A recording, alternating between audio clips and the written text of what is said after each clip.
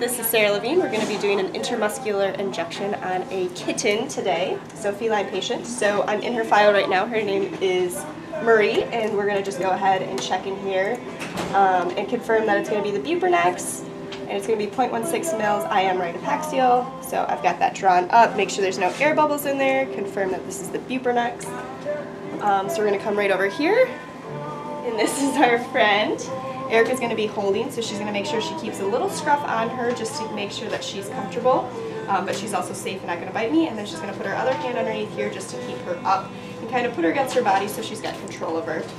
When I go to feel for the epaxial, I'm going to make an L. So my thumb's going to go along that last rib, and my index finger will go along the spine. The muscle is going to be located right here. It's the epaxial muscle. So we're just going to palpate that quick. So I just felt her spine. This is her last rib, so the muscle is going to be right there. When I poke, I'm using a 25 gauge needle because she's a little munchkin.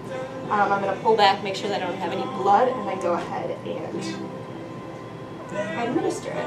Okay, here we go. 1, 2, 3. Pull back, and then inject, and then rub. Oh, good. And then we'll get that recorded and we're all good.